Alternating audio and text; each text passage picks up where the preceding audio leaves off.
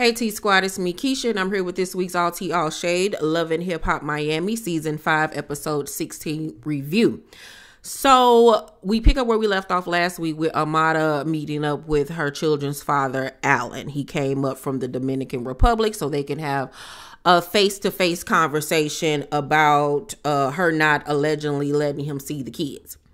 So she brings up the fact that when she had the girls, he didn't sign the birth certificate. Like, he was literally there for the birth, and I think he left right afterwards or something like that. And he says that she's using the kids to get with him, to be with him. And that when she comes to the Dominican Republic, she hit him up for the Peter Weeder. And he says that Ray J was right when he said that about her in the first half of the season when she was dating Safari, that it looked like she was, put on her freakum dress, and was thirst trapping for her baby daddy. And he said that Ray J was absolutely 100% right. Now, she denied this, but you could tell by the look on Amara's face when he said it that he was telling the truth. And I mean, why would we not think that it's the truth when she's even said that she still loved him and got feelings for him? So yeah, she was hitting him up when she went to the Dominican Republic. But my thing is, how you hitting somebody up for Peter Weeder and he ain't even helping you take care of your kids, girl? Like, what are you doing? Like, Amara is just all over the place. And this season, like I said, I really see her for her works now. And she is a piece of work. She really honestly is. So then he hits us with a one-hitter quitter when he was like, I was married when I met you and you knew that. And she looked like, I cannot believe you just said that. I cannot believe you just put me on blast like that. And I was like, Amara, you sat up here this whole time trying to act like you was the victim. And I can't believe he did me like this. And he ain't a good father to my kids. And he don't want to be here with us. And he this and he that. Meanwhile, you knew this man was married the whole time when you got with him, and she admits it. And she said, you told me to be patient so you could leave her. Girl, you getting everything that you deserve at this point because you knew better than to mess with a married man in the first place. And then on top of that, he proposed to her and she said yes. How you proposing and you married? Huh? Amara is a snake. She is manipulative. She plays victim. Everybody is against her. She doesn't take accountability for the stuff that she does. Like, I'm looking at her like, I cannot believe this girl up here willingly, knowingly messing with a married man. Why would you do that to another woman? Obviously, you don't care about women. I mean, that's obvious by the way you treat your so-called friends on this show.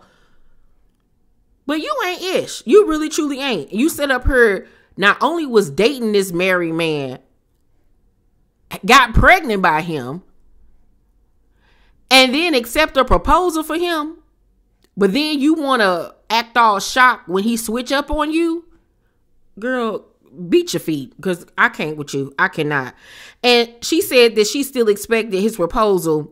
She accepted his proposal because he kept on telling her that he didn't want to be with the wife and all of this type of stuff. Girl, whatever. And so he was like, I do want to see my kids. And he was like, I want to take them to the Dominican Republic to be around my daughter and my family. And she says, no, he can see the kids there in Miami. She says, they can't talk to her and tell her what's going on and all of this, that, and the third and all of that. Amara, you keep on making excuses of why he can't do this. Everything got to be on your terms. That's their father. If you so afraid of having your kids around him alone, then you shouldn't have laid down and gotten pregnant by him. Let that man take his kids and be with his children so he can build a relationship with them outside of you. And if it's a situation where you got to fly down there and he got the kids, but you're still in the same vicinity, do so. But you're honestly making it hard for him. You really, truly are. And she even says that he could see the kids at her house. And he was like, I will never see them in your house because I don't trust you or your mother. Anything could happen to me. You don't have love for men. You don't believe in Jesus. And I was like, well. I thought she did believe in God. She always talking about God this and God that and praying and all of that. So she an atheist? But my thing is with Alan too. Why you nutting up in a woman that don't believe in God and that you see now don't love men, or mama don't love men, that you think that they'll do something to you? Like, both of y'all stuck on stupid. Y'all deserve each other. Y'all really honestly do. And the hell that y'all are in now is a making of your own. And both of y'all are getting exactly what y'all deserve. So at this point, he said he gonna go the legal route. And Amara was like, have I put you on child support this whole time? And he was like, no, because I'll have rights then. And so she then gets to talking about how the reason why she didn't put him on child support is because it's expensive having the twins. It costs like $100,000 to give birth to them, and the clothes and the milk and the all da. And she said, you ain't had the money. And so he was looking like, oh, so you trying to call me broke now? And so I could tell that stung him. It was some truth in that. And so he was like, you're evil. I wish I never met you that day. If I could take it back, I wish I would have never met you. And at that point, I guess she'd heard enough, honey, and gotten her feelings and grabbed her purse and skedaddled on. But I was like, I'm glad he exposed her, because Amara would have continued on with this narrative like she was this innocent little angel that got played once again by a man, when you keep on putting yourself in predicaments to get hurt. You knew Safari wasn't about ish when you got with him. MJ, he sold you a representative of himself, but at least he treated you good. He ain't cheat on you. He ain't had the money, but ever since MJ situation, like you bring this stuff on yourself. You really honestly do. You and your mama seem like y'all are very miserable people. And I think that your mama don't even know to the extent of the things that you be out here in these streets doing. I bet you the mama didn't know that he was married. I bet you. Yeah, she a piece of work. Amada's a piece of work. So I don't feel bad for her at all with the Eliza situation of it all, with Eliza messing with Safari. I don't feel bad about it at all, because she ain't care about that woman husband she was sleeping with and had twins with. And all on national television with it.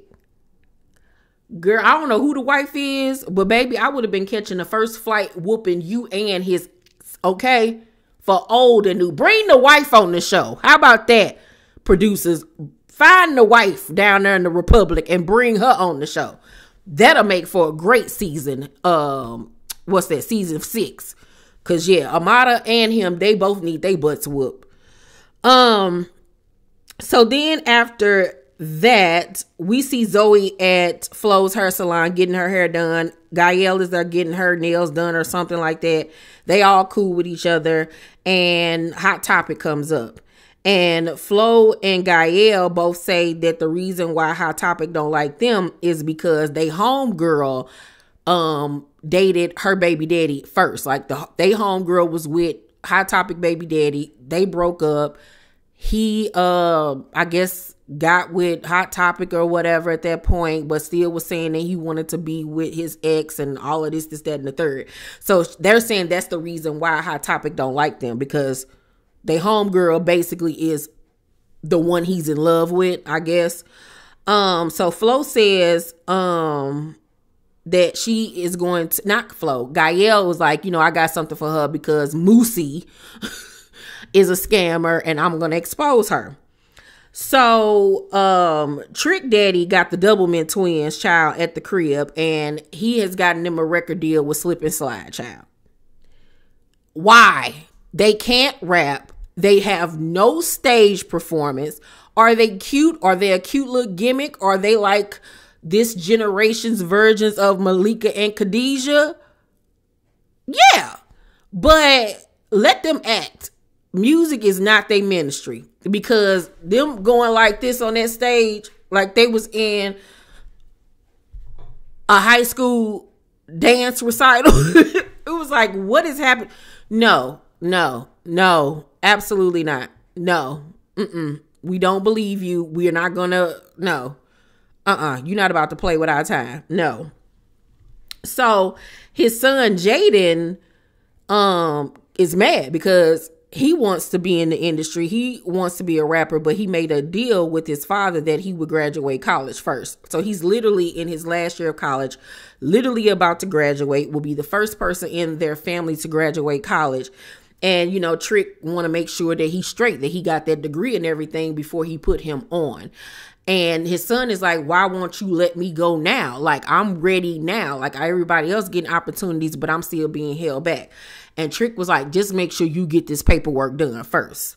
And I get where Trick is coming from, because an education is way more valuable than a rap career, especially with the industry being so flooded. You know, I think that he a nice looking little boy. He not ugly or nothing like that. I think that with him having Trick Daddy as Cosign and Trina and all of them people, I think that he could probably sift through the weeds and make a name for himself, maybe.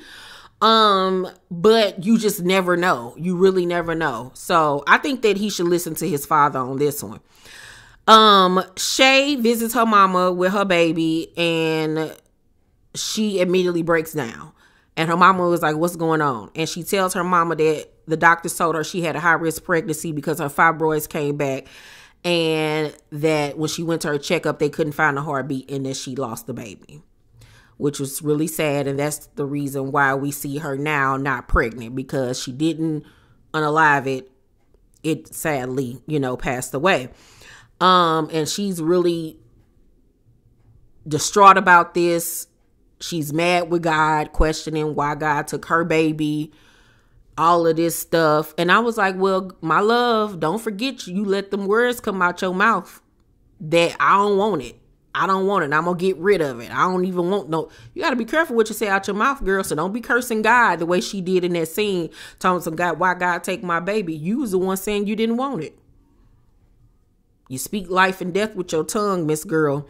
So at this point, the doctor said that she could either let the baby pass naturally or she can have it surgically removed. She does not want to continue to walk around with this unalive fetus in her, of course. So she is going to have the surgery. And so she asked her mama to be there for her. And her mother was like, of course I will be there for you, no matter what. I might not like Fabo or whatever, but I want what's best for you. And so her mama asked, has she told Fabo? And she was like, nah, she ain't told me yet.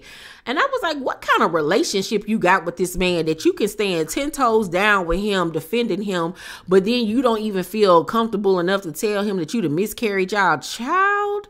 Like, make it make sense, Shay. You just as dumb as Amara. Like, both of y'all are just dumbs. Oh my God. And she crying about how Fabo tried to control everything. He tried to control her, the way she parent their daughter, the household, her business, and her finances. How he gonna control your finances? Let me find out. He over there spending your money and telling you what to do with it. Let me find out, Shay. Because that's what it's giving. Because how he even parting his lips to tell you what to do with your money. Yeah, it's some ish there with that. So, she begged her mama not to tell nobody, not her brothers or her father or nobody. So the mama was like, I won't say nothing to nobody. Trick Daddy sit down with his father. We finally meet Mr. Big Daddy. And Trick Daddy is nice looking. I was like, so Trick must look like either his mama or somebody up in the family tree, because the daddy look good, child. The daddy used to be a hustler and all of this stuff. And he asked Trick, why is he holding Jaden back from being a rapper? Because Trick was saying that all of these new rappers into, you know, the drug scene and popping pills and talking about blickies and unaliving people, and he don't want that for his son. And then he don't want a bunch of hanger-ons around him and all that stuff. And the father was like, why not? You did the same thing. But I'm like, okay, that don't mean that he want that same thing for his son if he can shield him from that. You encouraged for him to be out here in the streets. But I'm happy that Trick is doing it the opposite way and not encouraging that lifestyle. You know, now the one thing that the father said that I did appreciate was like, you need to guide him. Be that driving force behind him to make sure that he's straight. Now I get that, but I 100% agree with Trick. Trick, do what you've been doing. Don't listen to your daddy. He's stupid. So Brooke Valentine is back on our television screens. She will be flying back and forth from Miami to LA. She's working on new music. And she visits Amara at Amara's house. Amara is painting the walls white. I was like, about time, because I'm so sick of that house looking like Dungeons and Dragons. Ugh. So they sit down and Amara tells her about Alan calling her a side chick. He called me a side chick. And Brooke was like, what? She was like, yeah, but she was like, yeah, he was married or whatever. But she said it in a way where it's like she found out that he was married here recently and all of this. So like, she didn't tell the story the right way. And that's why I was like, this is what Amara do to get people to sympathize with her. She don't be telling the stories and stuff right. I was like, you's a tricky little something.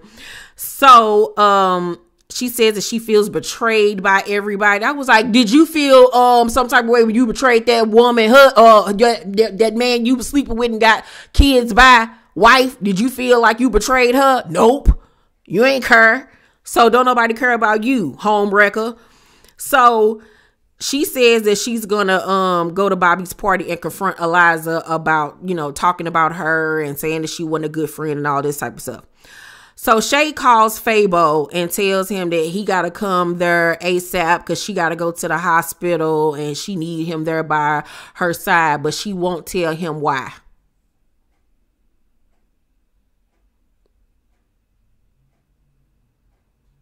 I would have hung up on her because, girl, how old are we? We're not about to play these games when you're pregnant with my child and you're telling me it's something important and it's bad and you need me to come up there, but you won't tell me why.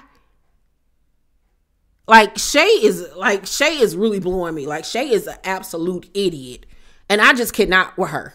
I would have been like, what do you do? Like, girl. Now this is when Fabo needed to be going off on somebody. Was right then and there. Cause like, why are you, what is all this? Going around and around and get off my line. Oh my God. So after that, it's Bobby's party. He's having a masquerade party. Flo is there with Gael and Amara shows up. Amara come over and speak to them. And Flo asks Amara, is she done with Safari? And she was like, why? She was like, because I want to know, like, what's going on? And I think it was Gael or somebody was like, why are you questioning her about Safari? She was like, because I want to know. And so Amara was like, I don't know. And I was like, now you putting it out there, Thomas, and you don't know. I'm guessing, I'm knowing Amara. She said, I don't know. I might not be or whatever, or no, whatever she said. Because she probably was looking like, what, you trying to get with him? So now let me put my titty on the table to let you know that that's mine. That's me. And I'm looking at, once again, playing games with folks. But Flo wanted to know because she felt some type of way about her lying, saying that her dating Safari was a storyline and all this, that, and the third. She was like, because now people go, you know, questioning whether my stuff is real, and my stuff is 100% real. I ain't playing for the cameras. And she had an attitude about that. And I don't blame Flo because it does take down the integrity of the show. And Amara, once again, you out here playing victim and playing games and doing all this extra stuff and then want to sit back and be like, did I do that? Like, oh my God, like, get her off my show. Get her off the show. At this point, like, I do not like Amara no more. She is excommunicado over here. So Amara was like, well, okay, you know, see you guys later, you know, offended. So Amara then confronts Eliza for talking about her. They go back and forth and then they end up making up. But Eliza still hasn't told her that she messing around with Safari. And now at this point, I don't even care. Bobby confronts Flo about bringing Gael because he didn't invite her. So, Joy tells Trina and them about what happened between Hot Topic and Zoe. At this point, Hot Topic is there. And so everybody was like, you know what? You know, we ain't here for all of that. We just gonna have a good time. So Bobby goes up to give his speech for his birthday. And before he can even get the speech popping, we see Flo and Gael walk up the banister, up the steps. And he was like, Gaia, what you up there doing? And she was like, I wanted to give some partying gifts or something like that. And she starts throwing down t-shirts.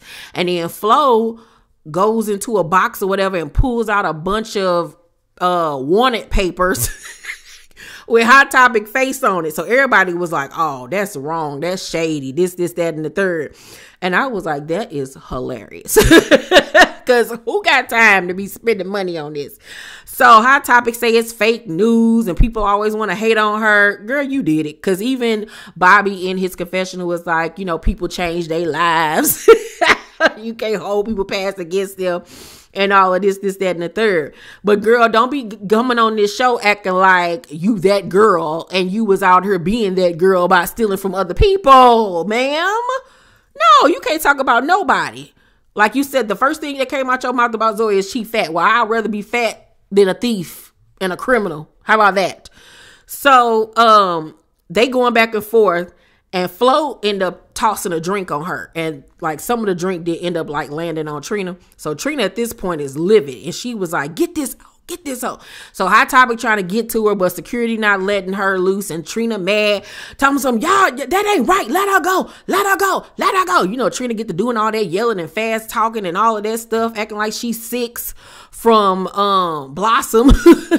She talking about some, I'm sick of these guys. Oh, they don't know what they dealing with. We about to bring the smoke. We about to take it to the streets. And I'm like, what? When she said we gonna take it to the streets, Jesus, I was like, is this Bring It Miami edition? What is going on? So Trina going off, doing all of that, yelling and screaming and hooping and hollering as she do. And the episode go off, child. But it seems like on next week episode, they gonna get Flo and Gael butt back, honey. And it's gonna be funny. But this was a really good episode. I'm gonna give last night's episode of Miami an A. I really enjoyed it because I'm so happy that now we see Amara for her works and for who she really truly is. And I'm so happy to see Brooke Valentine back. She's always been one of my favorite Love and Hip Hop stars. She made her mark on Hollywood. Like, Brooke was so funny to me. And crazy. And I'm here for it. And I can't wait to see what she's going to bring on this show. And I'm actually liking the Flo and Gael against Trina and them. Like, it's so funny to me because it's so juvenile in high school, but I'm actually here for it. So y'all let me know down below in the comment section what was your favorite part of last night's episode. Make sure to thumbs up this video, like and subscribe, and hit that notification bell button. Oh, you guys, I forgot.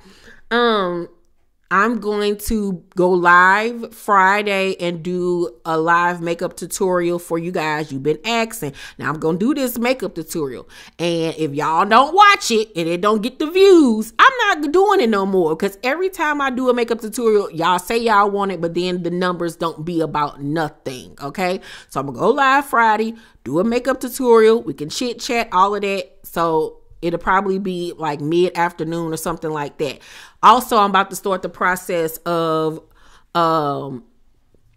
decorating the last room in my house, which is going to be my closet room. So I'm going to vlog it and take you guys on that journey with me from beginning to end, putting the furniture and stuff together, painting and all of that stuff. So be on the lookout for that.